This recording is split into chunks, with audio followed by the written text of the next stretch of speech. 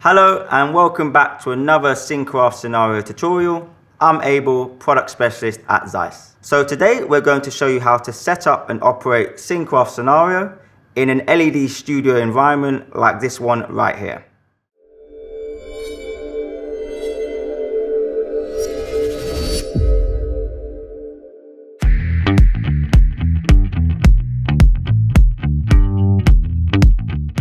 We won't show you how to set up your entire virtual production pipeline, as this will of course vary depending on your choice of hardware, software, and the type of application that you actually want to achieve. But we will run through one of the major factors of this pipeline, which is working with Scenario and integrating our tracking data into a virtual production workflow using Unreal Engine. So, as you can see, we're in a studio environment with an LED volume. And for this setup, we're going to use our real-time camera tracking solution, CinCraft Scenario, to provide our in-camera VFX. The in-camera VFX is represented as a live camera frustum on our LED wall that is tracked in real time. This allows for our physical camera to move around the studio whilst its virtual position is then rendered within Unreal Engine. Essentially, this allows for the correct camera parallax to be used when shooting against the LED volume. So here we have our link and cam bar mounted to our Sony Venice 2 Rialto system. We send our tracking and lens data back to our origin, which is racked and connected to our render engine in the server room.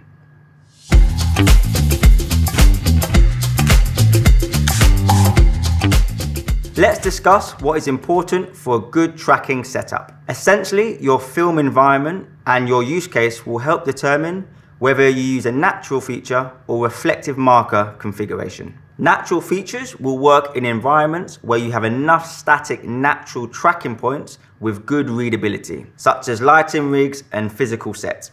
Also, you want to have the cam bar well positioned and take into consideration what natural features will be used and what camera moves will be performed. Natural features are also affected by light. For example, it could be too dark or too bright for these natural features to be detected consistently. So you may need to adjust your cam bar exposure to compensate for these changing lighting conditions.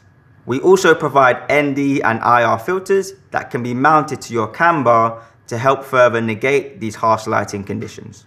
Reflective marker tracking mode will utilize the system's ability to track directly from IR markers that are illuminated by infrared light. This mode takes a bit more time to set up in comparison to a natural marker configuration, but it is more robust and is aimed at a more repeatable and permanent setup. And this is because the IR markers are in fixed positions and are less likely to be affected by any light changes.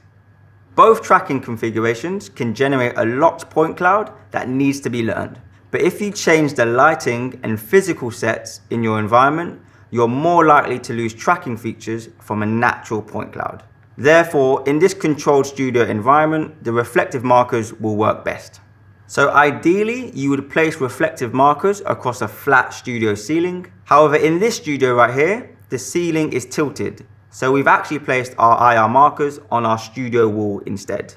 The cam bar is mounted at an angle pointing towards our IR markers. Now this setup is of course just one of many. And thanks to the system's flexibility, you can adjust everything to your specific filming environment. So this is the finished setup that we want to get to. And now let's do it step by step.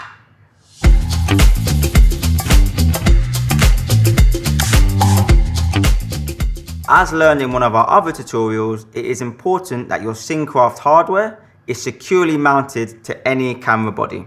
A badly rigged cam bar will negatively impact your camera tracking. The Scenario software will indicate when one of these hardware components is not connected. When rigging is finished, we can prepare everything on the software side. The entire preparation for a project can be completely done before your actual shoot. And then afterwards on set, you simply load your prepared project.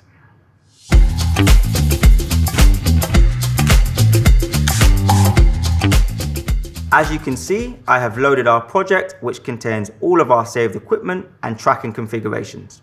Here you see our prepared camera and all of our prepared lenses. Since our software release 2.0, we also support third-party lens templates with lens fine-tuning, which you can check out in a separate tutorial. We can now move on to our tracking setup. Within the Trackings tab, we go to Add Tracking Configuration and select Reflective Markers. From here, we can name our configuration and select the camera and lens combination that we wish to use for the initial setup. We now hit Save and Activate. Now we enter the dashboard where you see all of your live feeds. ZEISS will prompt you regarding the steps to take for the reflective marker setup.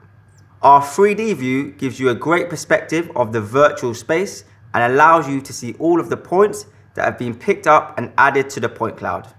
Next, we run through our cam bar offset to calculate the physical position between the cam bar and the main camera. After completing the cam bar offset, we see this physical position in our dashboard. Now we can set our 0 point. The 0 point is a reference point that is set within Scenario. This reference point will direct the render engine on where to base its content from. For this, we head over to the Edit World Alignment tab. We have a few options and tools to help set the 0 point. Once happy with the position of the 0 point, we can now save this position. Our tracking setup is now complete and your tracking is up and running. If your overlay graphic is moving before or after the camera moves, the delay setting in the Scenario software needs to be adjusted. The easiest way to attain the correct value is to set a 0 point in front of the camera and repeat sharp pans whilst manually adjusting the delay value. You should be able to see the overlay graphic and the camera feed getting closer in sync as the delay is adjusted. It is worth noting that even with your delay set within Scenario, you may need to further adjust your render engine overall delay.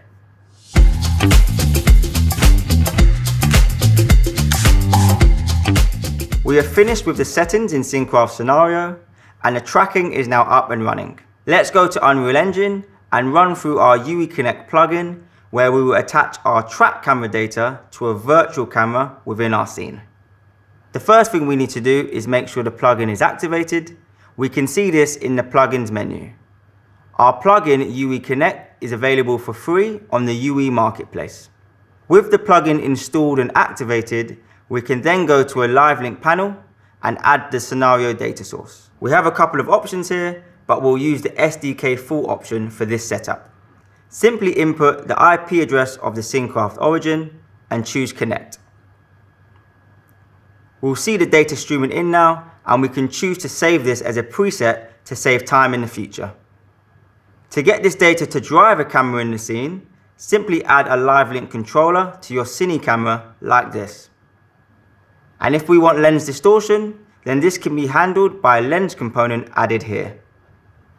And with this now complete, we can move our real camera and see our tracked camera moving in real time.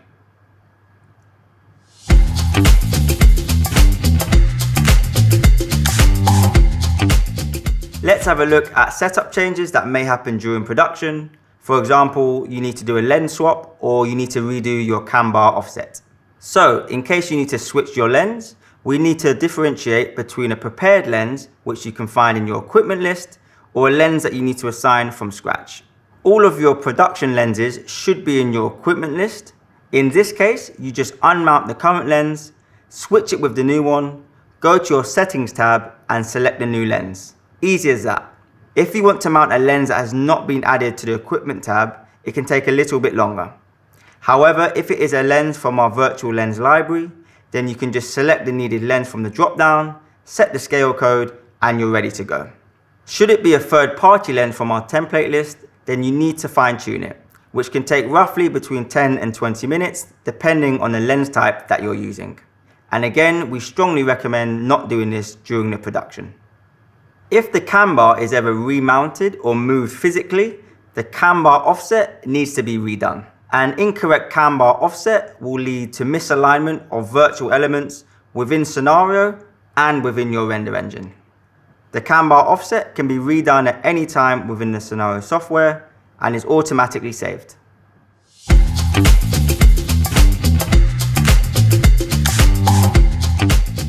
So quite often when you're working with multiple cameras in a studio, it's important that they all share the same world alignment.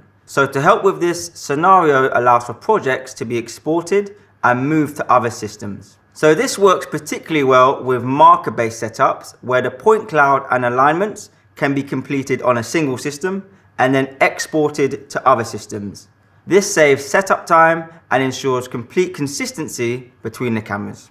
Simply select the export option here in the UI. This is only available when connecting from a remote computer, and a file will download via your browser. Depending on the size of your project, it can be up to several hundred megabytes.